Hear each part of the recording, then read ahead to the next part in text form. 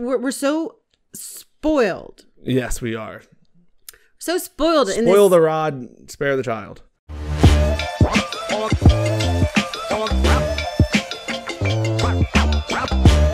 Hello and welcome back to the Croak and Croak podcast. I am Spencer Cartier.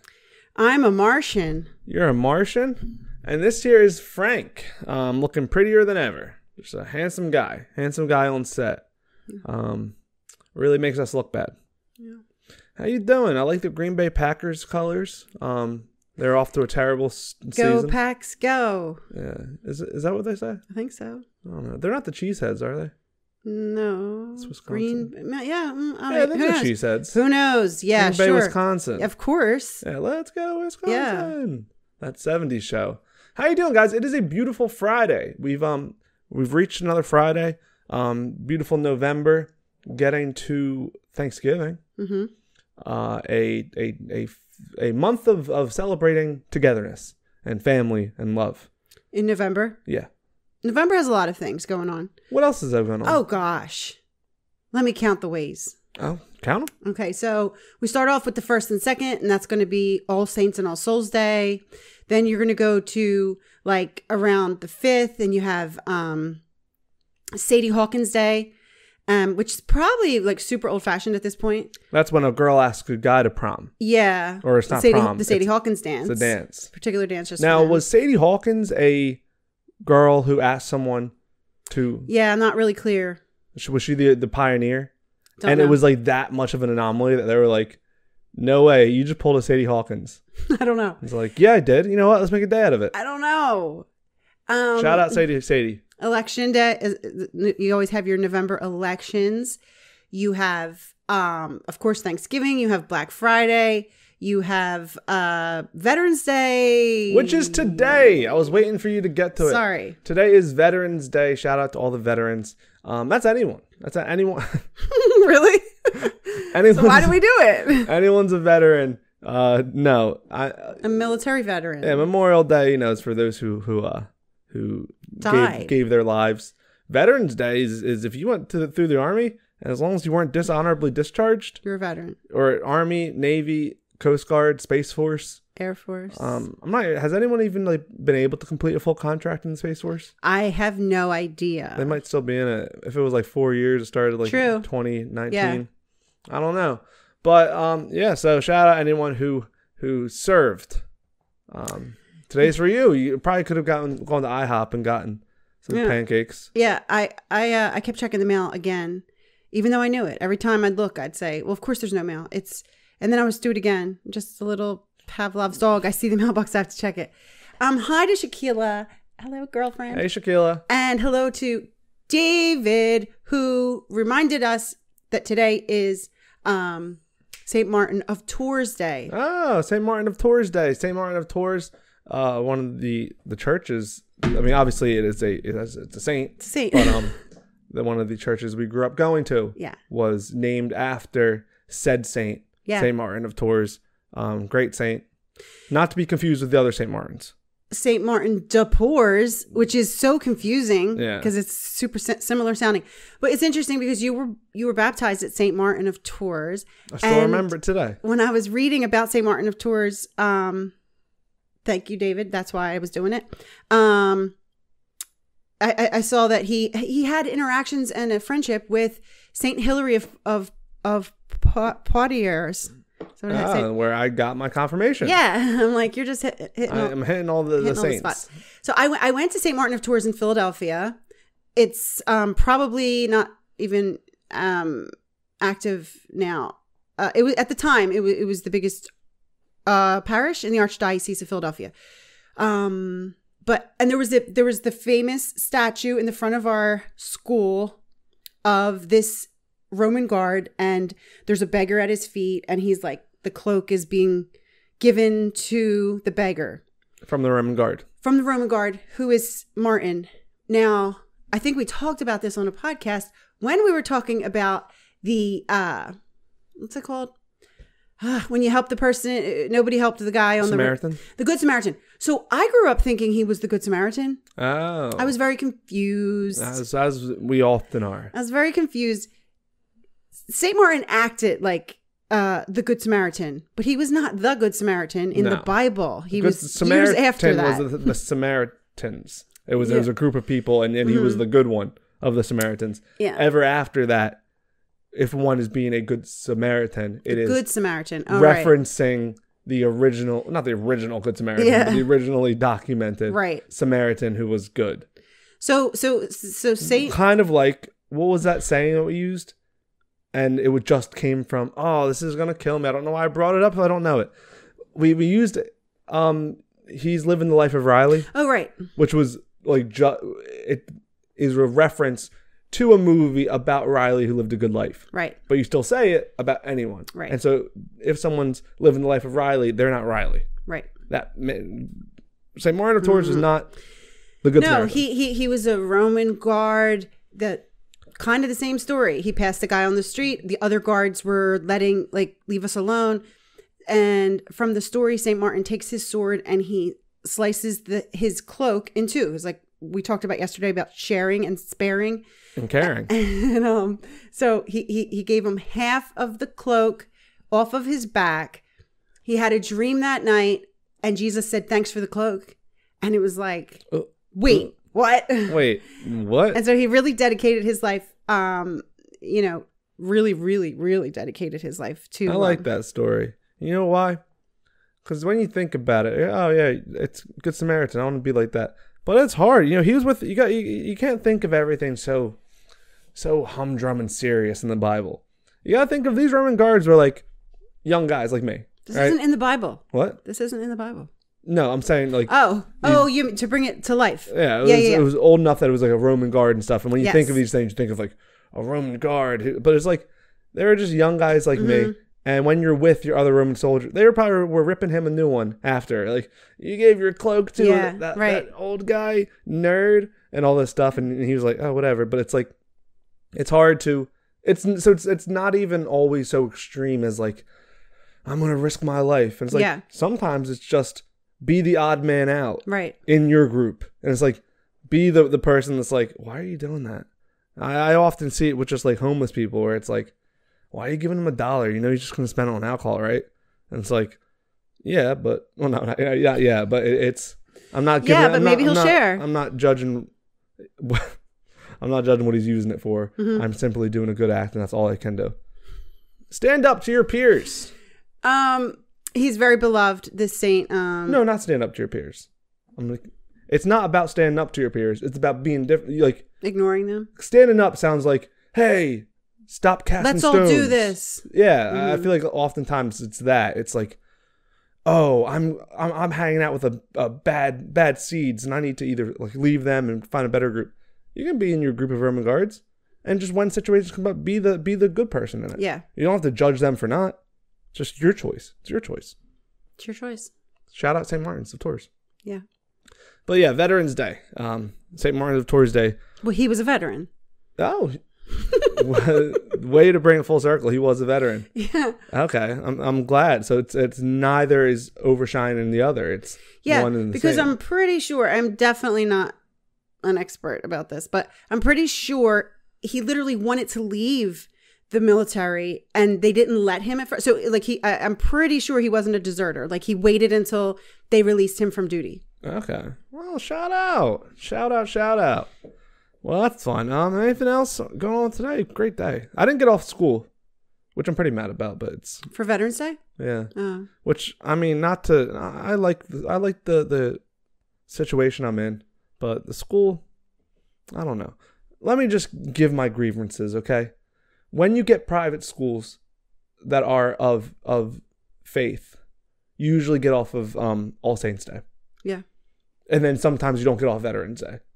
Public schools will obviously do not get off All Saints Day, but they get off Veterans Day. I didn't get off either. Do you get off the Jewish days? Of course not. But I thought you didn't have to be that religion to be in that school. You don't, but they still go by the... Yeah. I mean, you don't have to be Catholic to go to a Catholic school. Mm-hmm. So it looks like there's a cracks in the glass. Yeah. So... You've been there for I know. I've only had good things to say, but that's 2 days that I had to be there for. If the parent has to work, it's very hard. Well, that's the other thing I thought. I mean, it is such a young age where it's like, it's kind of like the parents like, I need them there all the time. Right. You think we get off at the coal mine for Veterans Day? Probably not. No. What if their parents in the military? It's a single parent household in the meantime. Military doesn't get off? What? For veterans? If they're deployed, do you think they're flying home for a single day? They get to go into the town and buy ice cream and stuff. No, I know, but I'm saying, imagine a kid. You babysit kids who parents are deployed? I don't ask their parents' occupation, but two parents. The one parent. I know. Guys, it is Friday, and it is a very special Friday. On top of being St. Martin of Tours Day and Veterans Day, it is something called Dr. Seuss Friday. It's amazing. Yeah. Dr. Seuss is just an amazing guy from a time long ago. Right. And he wrote these children's books that beneath the surface have something much deeper in them. Mm-hmm. I read a lot of children's books nowadays. Right. And I got this job post Dr. Seuss Fridays, and it really... You can see a difference. You might be a little spoiled if all you read is Dr. Seuss books, because you don't realize like the levels ahead of everything. Like, wow. Like pulling you in, keeping you interested, and then the deeper message. A lot of these other books are either too long, either too simple. It's like Dr. Seuss made these perfect books for children. I think he had a gift, and I think he used it. Why are we reading as adults? Because of said gift. I think the reason why it stands the test of time is because underneath these characters and these rhymes are deeper messages. And if we read it with our adult brains, not to children, but to each other, we can sort of get something out of it. Yeah. Still to this day. And also, as always, it is a nice little workshop. Mental, playing Sudoku, practice. Getting ready for your SATs. It's kind of what we do with the Bible. You get a parable in the Bible, and you talk about different things. You're like, well, oh, there's a message inside. How do I find it? Dr. Seuss is. We're so spoiled. Yes, we are. So spoiled. Spoil the rod, spare the child. An embarrassment of riches, of information. Information overload. Information at our fingertips. We never have to try to figure something out. Ever have to try to figure something out. Ever. Okay? Never. Never. Not even with the Bible. Not even with professionals. I hire plumbers who are professional. And when they come, they are YouTubing. I can hear the YouTube in the bathroom. They're trying to figure out how to change the pipe. So the answers are always, always, always there.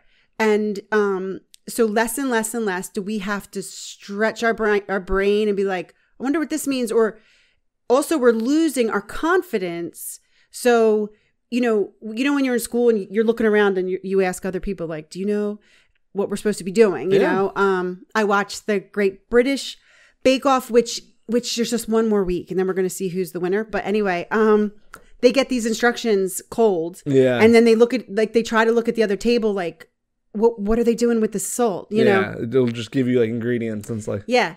So, we are not stretching our brains to, try to figure it out. And then we're not giving ourselves confidence of like, that's what I think. It's like back in school when they were like, you can't use a calculator. And you were like, why? We have calculators. And it's like, it's not about getting the answer. It's about stretching your brain to figure out why the answer is the answer. Right. If you spend your entire life of saying, well, I know 10 times 10 is 100. Yeah. It's like, well, why? Right. Have you ever done it the long way? Or is it always just memorization of, well, that's just the answer. Yeah. And speaking of school, I think school might have also deterred a lot of people when you talk about the English subject, because remember, they would tell us what we were supposed to be thinking when you did read a poem or a book, and they would say, well, this is why, and that kind of turned people off, right? Because it's like, well, I thought the shirt was white because he was an innocent person. And it's like, no, the shirt was white because... Sorry, idiot.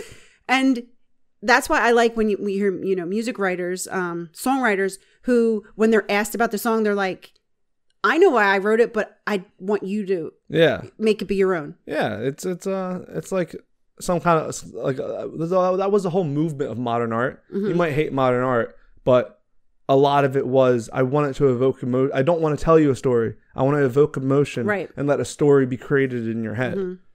Anyway, we're going on and on. We're doing Dr. Seuss Friday. Gosh darn it, we've done so many books so far. Yeah, we have. We're the experts. Paper. Are we experts yet? Have we done 10,000 hours? I don't know. No, the paper I was trying to get. Oh.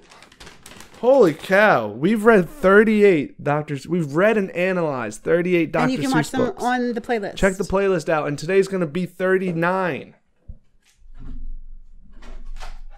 because we're reading Great Day for Up. Great Day for Up. We have one Dr. Seuss book in my classroom. I teach very young kids. It is Fox and Socks. One of the books we read. It gives a warning on the front of how we read it. Yeah. I remember. I remember. Yeah. Real tongue twister one. And do you have good books at your school? What? Do you have good books? No. A lot? Yeah, not that many. But Great Day for Up by Dr. Seuss. Pictures by Quentin Blake. Interesting. So the pictures are not by Dr. Seuss, which means it should be by Theo Lessig. Dr. Seuss's pen name usually only comes when he writes and illustrates. But this says Dr. Seuss, pictures by Quentin Blake. Unless this is a new version. You see a lot of, sometimes even the copies of the pages I get are from the older original version. I don't know. This is 1974, but yeah, I see what you're saying. Oh, right. No, it says right here that up to now, Dr. Seuss has always drawn the pictures, but he asked Englishman Quentin Blake if he would illustrate it for him. Yeah, why is this different than the others? I don't know. Maybe the others wasn't it. That was sounds like an actual favor. I don't know. We can investigate that. We'll investigate it. Investigative journalism. What if there's dark, the Da Vinci Code? Are we doing the Dr. Seuss Code? Oh my gosh. Every book, they all go together in one maze to show you the lost treasure of Dr. Seuss. Up, up. The sun is getting up. The sun gets up, so up with you. Up ear number 1, ear number 2. Up heads, up whiskers, tails. Up, up, great day today. Great day for up. Up, up, you, open your eyes. You worms, you frogs, you butterflies. Up whales, up snails, up rooster, hen. Up, girls and women, boys and men. Great day for up feet, lefts and rights. And up, up, baseballs, footballs, and kites. Great day to sing up on a wire. Up, up, voices, louder, higher. Upstairs, up ladders, up on stilts. Great day for up, Mr. Mount Dilts. Everybody's doing ups on bikes and trees and buttercups. Up, up, waiters, alligators. Up, folks, up in elevators. Up, up, drafts. Great day for seals. Great day for up on Ferris wheels. Up, up, up. Fill up the air. Up flags, balloons, up everywhere. Up, up, up. Great day for up. Wake every person, pig and pup, till everyone on earth is up. Except for me, please go away. No up, I'm sleeping in today. That is really interesting. The last page, I want to tell you why. So I bought that book and it was $10. And they had smaller books, the board books that the kids can't rip. Yeah. And they were cheaper. So I said I could, we just read it. Who cares? I'll get the smaller book. The smaller book did not have that last page. Really? Yes. And I was like I don't want to be, shorted from my last page. So I had to buy the bigger book. And I thought, how dare they take out a page? And I don't even know. And you laughed at that part. So it seems like it's the real zinger. It wasn't in the smaller book. Interesting. Huh. Yeah, I mean, at first I was like, okay. It's everyone just get up. My brain was already turning of positivity and up. But the last page, except for me, please go away. No up, I'm sleeping in today. But, I'm thinking, my brain's turning. It's cranking dials. So if you see really closely, he has a smile on his face. Okay.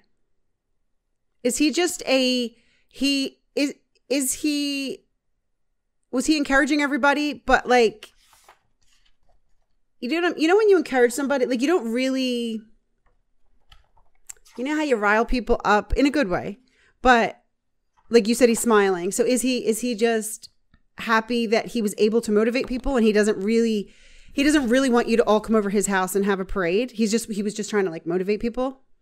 Yeah, but like that, even like that kind of lends to a little bit of these, you know, this crime behind the face of a clown. Like I want to make other people. Yeah. I kind of like it because at first it kind of gets into that toxic positivity. No, you know, like I'm saying, I am a promoter of, like everyone get up and stuff, and I kind of like how it says, like, yeah, especially if he's the one saying, like, he's saying, yes, the thing I'm promoting is up, up, up. Everyone get up. The entire world get up. Yeah, let's go. I'm staying in today. It's like, I think that's we always talk about on this podcast about just having, what's the word when you just understand what's going on? Like there's a word for it. It's like comprehension. Awareness. They're like I think the goal in life is not to be perfect. Well, I mean, that is the goal, right? Is to live a good and spiritual and life. But there's I think an awareness first. Mm-hmm. You see it everywhere. You see it in on the negative side of AA, where it's like the first step's admitting you have a problem. Yeah. It's once you're aware of what you want, goals. Let's say about goals, like write on paper of what your steps are. Right. Like say about AA, it's like first you need to accept this so that we can work on it. Right. The more we can be aware of the life we want to live, we can strive for it. Mm-hmm. And so with the positivity, and especially someone who's on a further path, it might be a lot of like, just like do it. And it's like awareness is, and so this book is all about get up. And at the end, he's like, I'm not getting out of bed today. He's smiling, he's enjoying being in bed. Right. But the entire 90% of the book was the awareness of up. Everything should be going up. Right. We're going up. Even though they're sleeping in today. Yeah. It didn't say, close your eyes, go to sleep. Don't get out of bed. It's not worth it. I'm staying in bed as well. It's like setting the standard for yourself. Right. And then it's being okay, being almost happy with the fact that I like that. Even if you're not doing it. I like that because a lot of his books are this. He includes everybody, and he includes the alligator, and he includes, you know, the birds on the wire, and the policeman, and what the teacher. So it was very inclusive. Like everyone has a reason to be up. Everyone can, you know, can come together and be up. Yesterday we talked about coming together communally, but and again, I find unusual for his time, the time frame that he was alive and writing. You know, he always also then he gives you that room for individuality. So like. It's not a cult. It's not a, you know, we all, because it was kind of like that in the 50s and 60s. Like we were all doing this. We're all wearing this. We're all going to our jobs or at the factory. And right. And this is where I'm in agreement that everything is up and positive. And yes, everyone has a reason to be up. And I'm part of that group.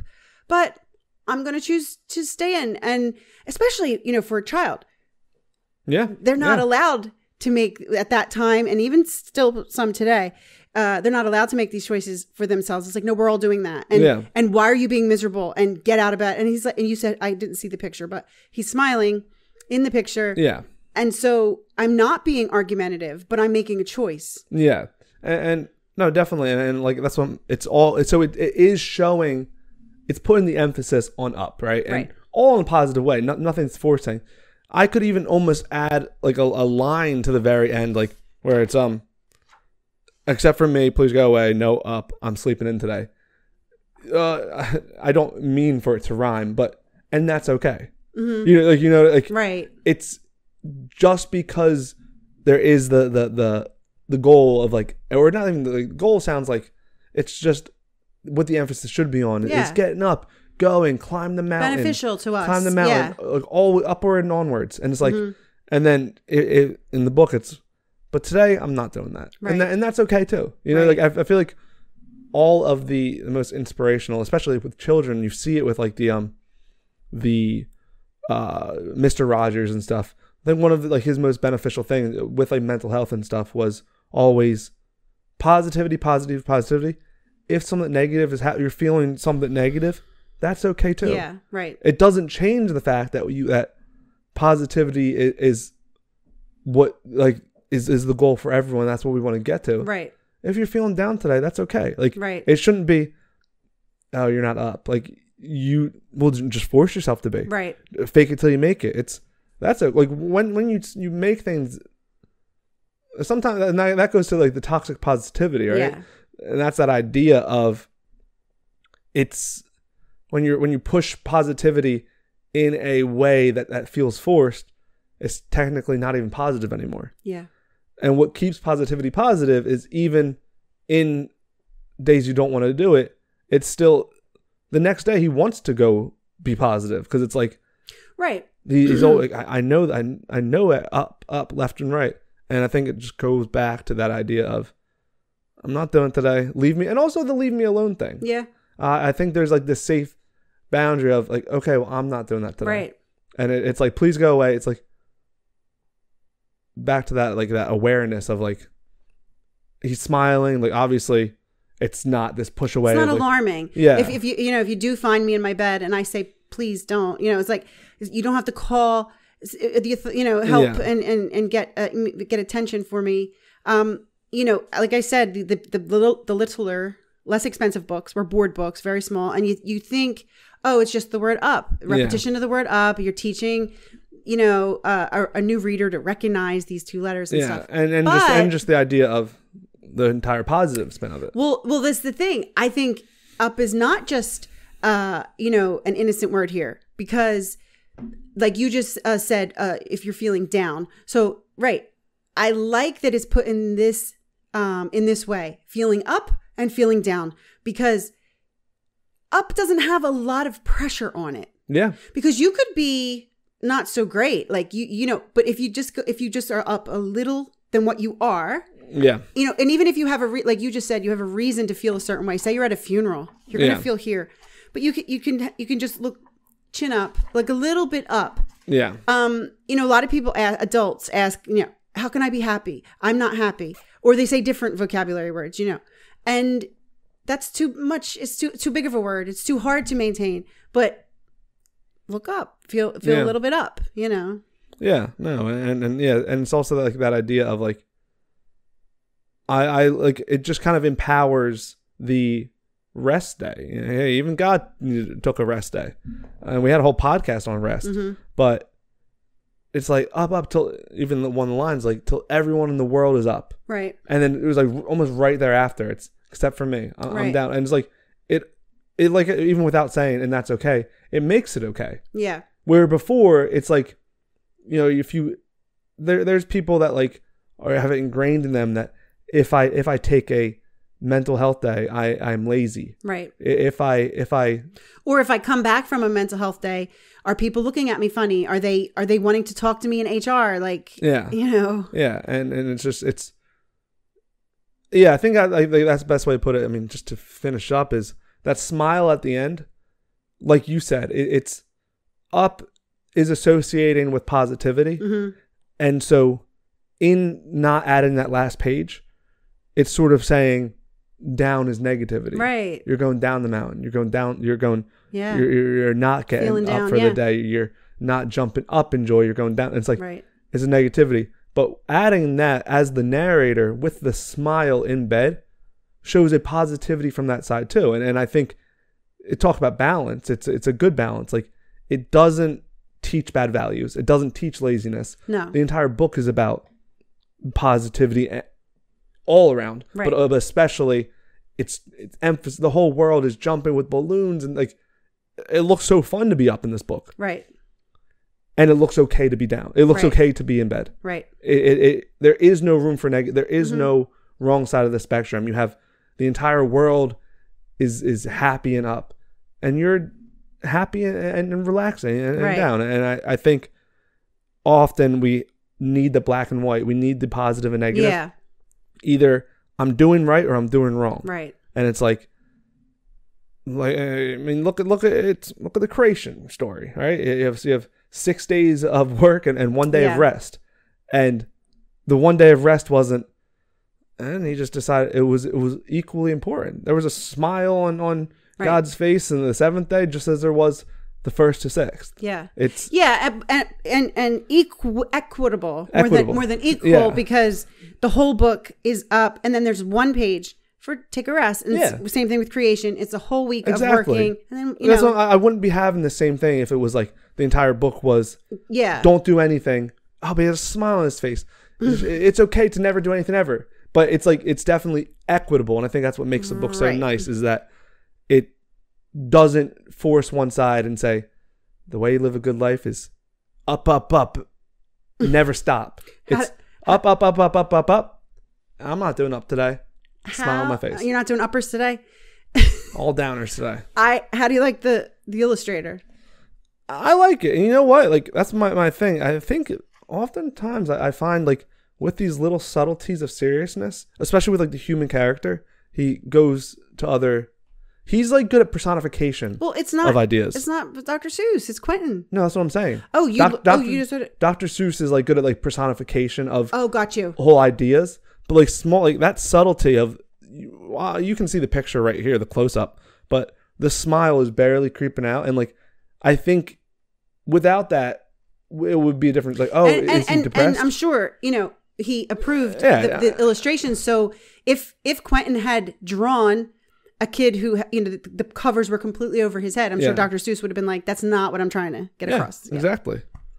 But hey, we did it again. Simple book is a great day for Up. But you know what? It's a great night for Up. It's also a great night to stay in, whatever you choose. Peace, umbrellas up, love, and prosperity. Shout out all our veterans. You guys are awesome. Peace. You're making me do this every day. Yeah.